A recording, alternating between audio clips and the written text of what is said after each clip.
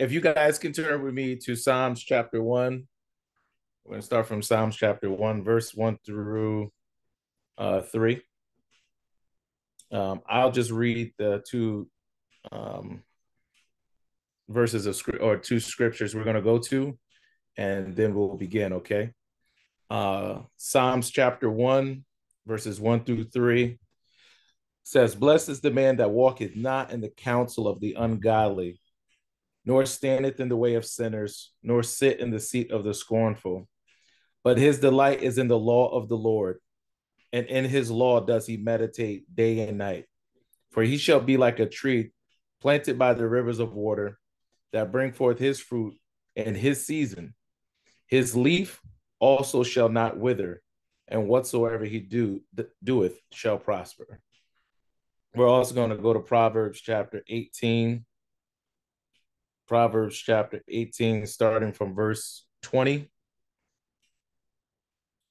It says, we're going to do verse 20 and 21. A man's belly shall be satisfied with the fruit of his mouth, and with the increase of his lips shall he be filled. Death and life are in the power of the tongue, and they that love it shall eat the fruit thereof. All right. So we read from Psalms chapter 1, verses 1 through 3. We also read Proverbs chapter 18, verse 20 and 21. And what we want to discuss tonight, as on your screen, is the fruit of the Word of God. The fruit of the Word of God. And as we have been with you guys listening to Sunday morning services and also your Bible studies, and how this year has been a year of has been deemed for the year of fruitfulness, and even talking about relationships this month, and in January talking about fruitfulness. What we want to be mindful of is of how we're speaking in this season of fruitfulness. The words that we're using in this season of fruitfulness, as most of you may understand, your words have power. Your words are able to either help or hurt, right? The Bible talks about the word being a seed, right? In Luke chapter 8, verse 11, it says the word of God is a seed, right? But also your words are also seed also. What you speak is a seed, and it gets planted into the hearts and minds of those you talk to. And also it gets planted in your own heart and mind, right? So your words are a seed. And if we're not careful, our words can either plant something harmful or plant something that is edifying, something that is palatable, something that is nourishing to ourselves and other people. So we got in the scripture in Psalms chapter 1, where it says, Blessed is the man who walks not in the counsel of the ungodly, nor stands in the way of sinners, nor sit in the seat of the scornful. Now it says blessed, which means it's not somebody, it's not the word blessed in this sense means somebody who's happy or joyful or delighted. Those who are delighted do not walk in the counsel of the ungodly, the Bible says, right? It says it doesn't walk in the counsel of the ungodly. That means where I get my counsel from, where I get my advice from, where I get my instructions from, doesn't come out of somebody who does not believe in God or somebody who is ungodly, right? Especially for life situations. It's a different thing if you're talking about the job and somebody's trying to train you on the job, how to do the job. That's not what we're talking about. We're talking about living as a disciple of Jesus Christ, living a holy life before God. We don't allow ungodly people to dictate or to counsel us on how to live, right? It says, the one that does not walk in the counsel of the ungodly. What we have to understand, the word walk is indicative of coming into agreement, right? The word of God says in Amos chapter 3, verse 3, how can two walk together except they be agreed? right? So if you're walking with somebody, that means you're agreeing with them. So we don't walk or agree. We don't walk in the counsel of the ungodly. We don't agree to that kind of counsel. It says, nor standeth in the way of sinners, right? Standing and in the way of sinners really gives a connotation of somebody that is now coming into a lifestyle. It's evolving. The way of sinners is the way of life. They're how they journey, how they go through life, right? It's a lifestyle. So you're standing in the way of sinners, the Bible says, or nor sitteth in the seat of the scornful, those who mock. The Bible says, "Be not deceived; God is not mocked. Whatsoever a man sows, that shall he also reap." So if you are sitting in the seat of the scornful, or that word also means mocker, that means somebody who does not respect God, or who believes there is no God. The Bible says that the fool have said in his heart that there is no God, right? But if whatever you're sowing, whatever you're believing in, and whatever you're sowing, is what you're going to whatever you're sowing into is what you're going to reap. And I just want to give you one more thing before I give it over to Shell. Look at the progression of what the psalmist is saying. Blessed is the man who does not walk, stand, and sit. You started walking, then you stood, then you sat, right? Once you get to a destination, you usually sit, right? You start walking there. Once you get there, you might stand and look around, and then afterwards you sit. It's like you're finally there. And sometimes what ends up happening is you settle down into these ideologies. You settle into well, like me and Shell was talking about how the world says seeing is believing, but God says if you believe, you will see. See, the world gives you it backwards. The world thinks if you see it, then you can believe it. But God says if you believe it, you will see it. But if you keep going along with what the world is giving out, or what the world is talking about, then you'll be twisted in your understanding of being fruitful by your words and by what you believe. So you always got to check your source. That's what it's coming down to. Checking the source of where you're getting your information.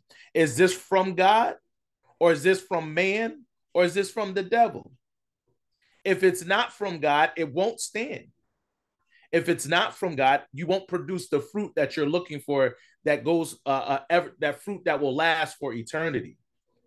Right? The fruit that we get from God, the fruit that the word produces, lasts for eternity. And not only that, not only would it bless us, but people will be able to come to us. And that same fruit that blessed us, we can give to them. Shell, you want to add to that? Um, no, not really. You doing good so far. Okay. Yeah. All right. So we'll go to verse 2. It says, okay, so verse 1 says, blessed is the man who walks not. So this is what you shouldn't do, but this is what now verse 2 is telling you what you should do. Okay, my source of counsel, my source of life, or the way I conduct my life, my lifestyle, and also where I dwell, where I reside, should not be with the wicked, should not be with the sinner, should not be for those who mock God, right? But it says, but his delight is in the law of the Lord, and in his law does he meditate day and night. So the person who's blessed, they're blessed by meditating on the word of God. They're blessed by getting delight from the word. I'm not just being a hearer of the word, but I'm actually doing the word. But he says he meditates on the law day and night. Now, in the new age, meditation is kind of used to come to know oneself, or to get to know oneself through meditation. But this is not what the Bible wants us to meditate on. It's not to getting to know us, it's getting to know God, right? We get to know us through God. We don't get to know us just by on our own or going through ourselves. We get to know God by meditating on his word. If anybody wants to know what God sounds like, the first resource you go to is the word of God. It's not a prophet. It's not your pastor. Now, these are sources, right? But the main source is the word of God. Because anything your pastor will say to you, anything a prophet will say to you, anything a sister or brother in Christ will say to you, always must revert back to the word of God. There's nothing that we can say that's that will make you fruitful if it's outside of the word of God. Shell, you want to say something? Yeah, so I wanted to go into, if it's okay, go to verse number 3 so I can tie in another scripture. Um, uh, he shall be like a tree planted by the rivers of water that brings forth his fruit in his season. His leaf shall not wither, and whatsoever he do shall prosper. So this scripture, these three scriptures tie very much to Joshua 1:8. That talks about this book of the law shall not depart out of thy mouth. Thou shalt meditate therein day and night. Thou mayest observe to do all that is written therein, for then thou shalt make thy way prosperous, and then thou shalt have good success. So our our talk about fruitfulness is tying into your success. Our talk about fruitfulness is tying into your prosperity. Our talk about fruitfulness is tying into your deliverance. And all of the source goes really back to the word of God. It goes back to the word of God, like Kevin is saying. If you don't make the word of God your source, you will be lost. Right. That is exactly true. What she's saying is the word of God must be the first and final authority in your life. If the word of God is not the resource you go to, any other source outside of the word of God, or any other source that does not bring you back to the word of God will lead you down a path that is not fruitful. Right? Again, like I said, your pastor, another man of God or woman of God, uh, um, your brothers and sisters, everything that they say should be corroborated by the word of God. As a matter of fact, the word, they don't corroborate, the word doesn't corroborate their words, they corroborate the word of God, right? Because the word doesn't back us up. The word is not what we're backing up. The word is actually in front of us. We follow after the word, right? So our word should never be something that contradicts the word of God. It should be something that's in line with the word of God. How I live my life, my ethics, my life ethics, my morality, my character, my actions, my conduct is all things that I get from the word of God.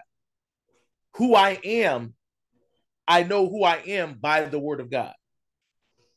I can't I can't know myself apart from the word of God because his word tells me exactly who I am. Now, of course, there'll be some things that are detailed to your life that may not be word for word described in the word, but the principle of it will be back in the word. If somebody says that you're going to be a successful business person, even though that word is specific to you, you could still bring the root of that word back to the source, which is the Bible. There should be nothing that you can't go back to the Bible and says, is this true? Right? Also, one thing we want to bring up is that word meditate, right? It says that his delight is in the law of the Lord, and in that law does he meditate day and night. Meditation is, like I was saying, is something that the new age have made to seem more spooky, or something to mean like you're finding yourself through meditation, like getting really quiet and getting really silent so that you can get to know yourself. Well, in the Bible, that's not what meditation is. As a matter of fact, that word means to mutter the words, like to keep almost like repeating the words and thinking them over and over, right? But there's a difference between meditation and ruminating, right? Meditation is when you're thinking on the word of God and allowing God's spirit to help you think that word through. That as you begin to think on the word of God, when the word, like we were discussing, me and Shell were discussing, when the word of God says, I'm the head and not the tail, I'm above and not beneath. Well, as you begin to meditate on that word, the Lord will begin to show you how that word fits in your life, what that word means right now in your life. When you begin to meditate on the word of God, it begins to give you understanding of what he wants to do in your personal life, right? Because the word of God is for all people. It's not for black people. It's not just for white people. It's not for different kinds of people. It's for all people. Everybody can get it. It's a general word to everyone, right? And so everybody should be able to look into the word of God, see themselves, know who they are, and be able to go back and do what the word says do. James says it like this. Somebody get James chapter 1. James chapter 1. And I believe it's starts from 22.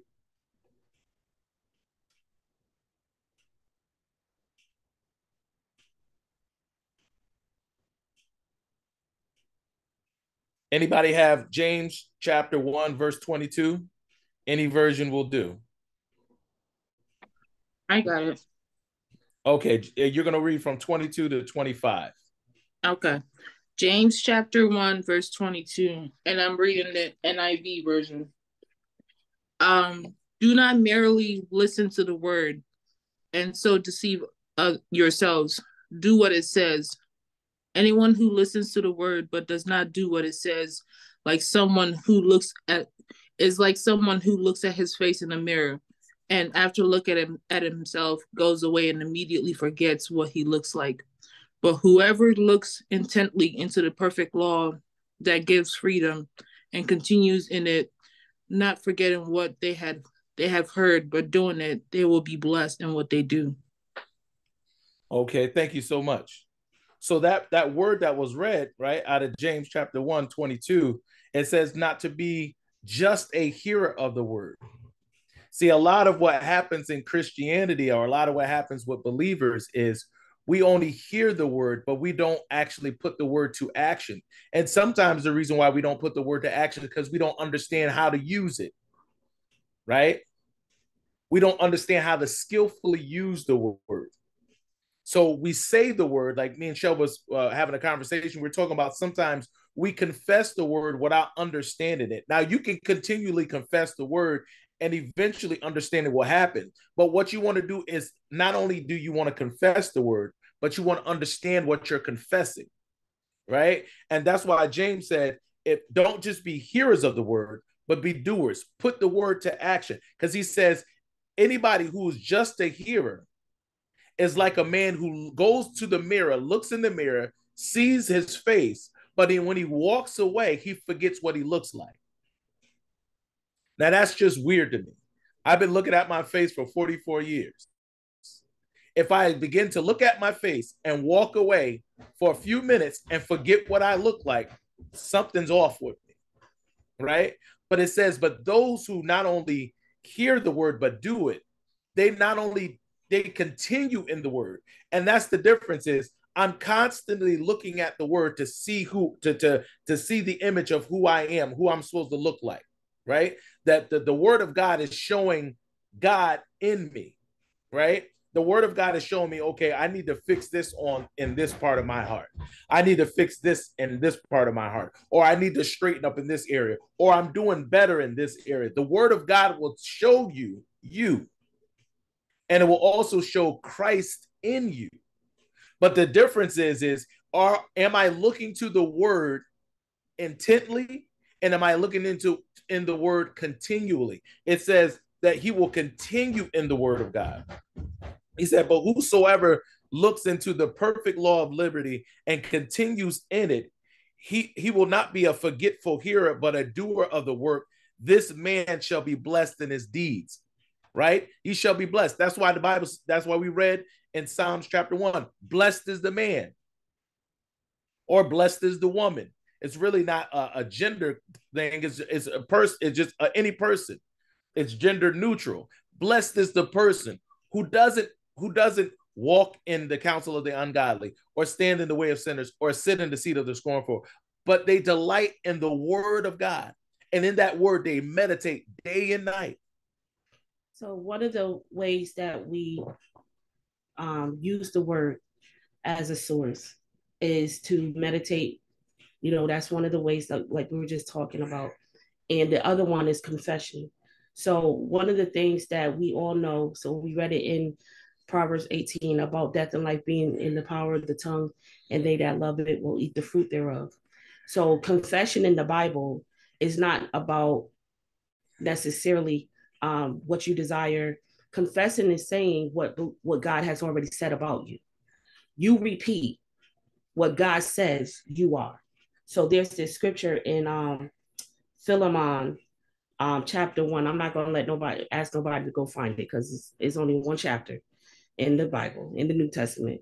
But I'll read it real quick. It's Philemon 1:6. It says, I pray that the sharing of your faith may become effective and powerful because of your accurate knowledge of every good thing which is ours in Christ. Every good thing that is ours in Christ. So the purpose of me reading the scripture is we have good things in us that are from Christ. We have to identify with those things, and those things we confess. So some of us struggle with things in our lives, whether it be sickness or poverty or anger or whatever the case may be. And one of the things that hinders our fruitfulness is how we talk about those things. One of the things that Jesus did when he would pray what he wanted, not what he saw. He would pray what he wanted, not what he saw. So he prayed as if it already was his, not looking at what he was looking at and professing that. So my question to us is, when we're praying, are we talking about what we see?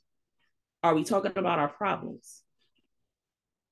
Right? Are we confessing the negative part of what we don't want? Or all I see is bills? All I see is that I don't have enough money. My kids are getting on my nerves. Are we confessing the things that we really don't want, but we're talking about it? Or are we speaking in faith, which includes speaking life? Speaking faith is speaking life, which leads to fruitfulness, because you can't have fruitfulness without life. Okay?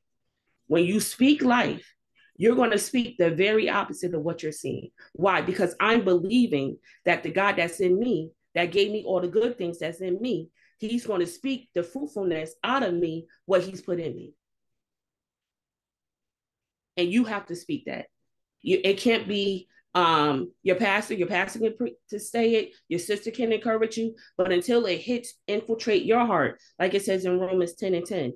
But let me just read it so I can say it right. For with the heart man believes unto righteousness, and with the mouth confession is made unto salvation. You have to believe from the heart and confess with your mouth unto your salvation. And salvation is not just being delivered from sin. Salvation is a whole package, and it's too long to talk about right now.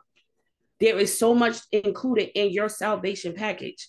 So when you realize what's in your salvation package by looking to the word of God, you confess that because it belongs to you. Not only does it belong to you, it belongs to your children.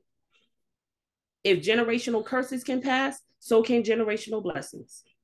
I can speak generational blessings over my children because of the promises that God has given me. It's aligned with the promise. So I speak the promise. If I don't see the promise in my life, I'm going to speak it until it manifests in my life by God's power. Not by what I'm saying. I'm putting faith in the God who gave me the words to say. Not just me speaking the words just to speak them like it's a formula. Right. But the thing about it is confession is not formulas. It's actually words of faith. Right. When you speak words of faith, you have to believe what you're saying is going to actually happen, right? The Bible says Abraham believed God and it was accounted to him for righteousness. You have to believe what you're saying is going to happen, or you have to believe what God is saying about you, right? But the Bible says that we are the righteousness of God in Christ Jesus. You have to believe that. Saying it is one thing, believing it's another thing. How many know that we've said a lot of things that we didn't believe, but we just said them anyway? Whether it was spiritual or not, whether it was just like, yeah, I'm gonna finish reading this book. We said it, but we didn't really believe it. Yeah, I'm gonna finish cleaning out my closet this week. We said it, but we really didn't believe it. And didn't do it. Right. If you didn't believe it, you're definitely not gonna do it. Right. Right. But when you believe that that's the difference is, right? I was sharing this with Shell. Belief, when you believe in your heart, that is to acknowledge, or it's a mental assent of what God is saying, right? So mental assent means I acknowledge that what God said is right, is true, is just, and all of those things, right? But faith takes what we believe and actually puts it into action. Faith actually goes beyond just saying, God, you're all right. It say, not only are you all right, but I'm going to act upon what you said, right? In Hebrews chapter 11, it talks about that by faith, Noah moved with fear in building the ark. The Lord told Noah to build an ark. Now, he could have believed God, but if he never did what God says, his faith was not alive. It was not active, right? But belief has to go beyond just what I believe God to be true, but it has to go into the realm of faith now, where now I'm acting on what I believe. All right, I believe this, right? I believe it's 2 Corinthians chapter 4, verse 18, I believe. It says, I believe, therefore have I spoken.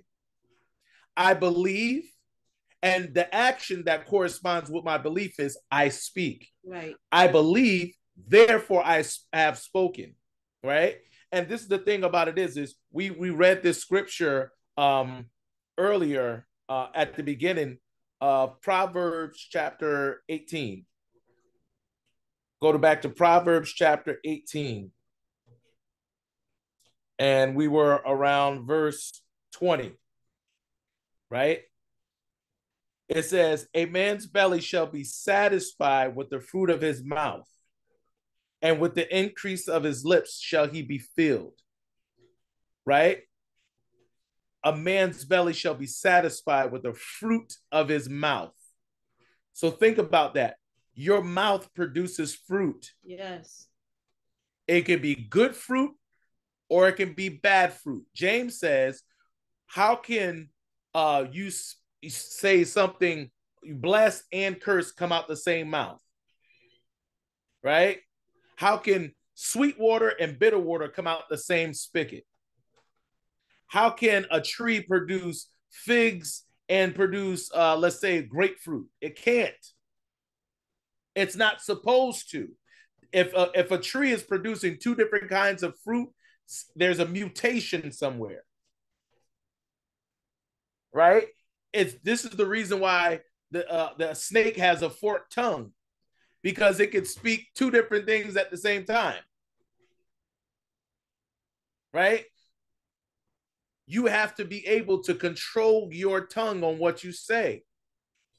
Especially, I want to say this to parents, especially over what you say over your kids. Amen. Amen. You calling your kids no good, you just like your daddy, or you can't even do nothing right. Well, they won't, because you just confessed that over them. What you just did was put a word curse over your child. You told them they couldn't do it. Their heart believes it now. It's over their life, and now they won't. They're eating the fruit of your mouth. Every time you tell your child something negative that they can't do or they won't ever be, they're eating that fruit. They're ingesting that fruit and digesting that fruit. So as we go into the breakouts, there are two questions that we have regarding this this teaching. I hope that it was clear enough and understood. The first question is, do you look to the Word of God as the source for your life decisions, beliefs, code of conduct, and inspiration? Do you look to the word of God as the source of your life decisions, beliefs, code of conduct, and inspiration? Okay. The second one, how's your word diet? How is your word diet? Are you speaking negatively? Are you allowing people around you to speak negatively? Okay. And then lastly, how can we pray for you? All right. We hope that this part of the teaching has been helpful. Of course, we'll have, time afterwards if there's questions, but we want you to be mindful of your words and making sure that you're allowing the word of God to be the source of what you look to. Do we have